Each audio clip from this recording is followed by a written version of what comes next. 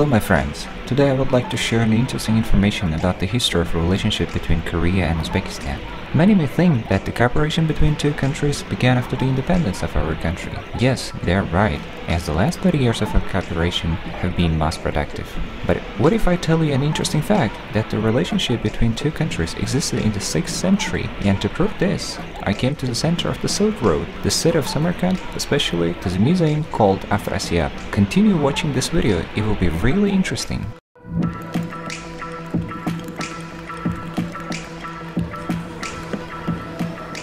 Now, we're in the museum with the exhibition of the wall paintings from 6th century. These wall paintings representing the ambassadors from different countries received by the ancient ruler of the Samarkand, Varhuman. All sides of the murals have its own history and meaning of the specific situation. However, today I would like to introduce the western part of the wall. In the left side, it's believed to be painted envoys from ancient East countries, and in the right side, they are from Asian countries who came to praise the King Warhuman. As this video is about Korea, I would like to focus on the two envoys believed to be from ancient Korea. Scientists have proven that ancient Koreans wore feather-decorated hats and had a custom of holding hands on their sleeves. Also, same ring pommel swords were discovered in the entire Korean peninsula. So two figures on the western wall seem to describe the unique appearance of ancient Koreans. If they were ancient Koreans, why did they go all the way to Samarkand about 1,000 kilometers away from their country? We cannot get a right answer to this question, but we can say that it's the evidence of Uzbekistan and Korea's long history of relationship. So, how was the information on the video? Do you want to see the unique wall paintings in real life? Welcome to Uzbekistan, and thank you.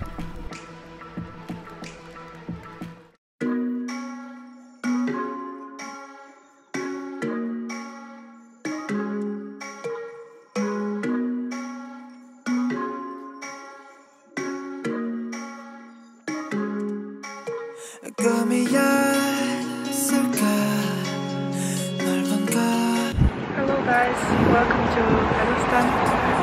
I'm in my hometown in the middle of the street. It is really embarrassing that I'm on my way to a Korean convenience store because I got a mission from my dad that we're out of gochujang in our house, so I'm going to buy some and show you Korean convenience stores that you can find in all Kazakhstani cities. Let's go!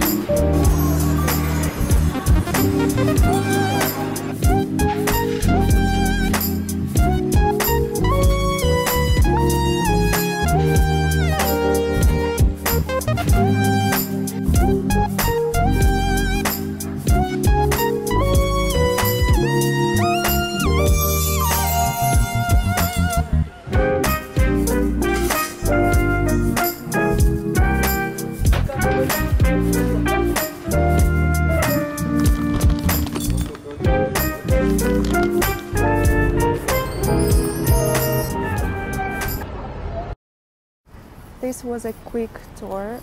Thank you so much for watching till the end, and I hope you'll come to Kazakhstan one day.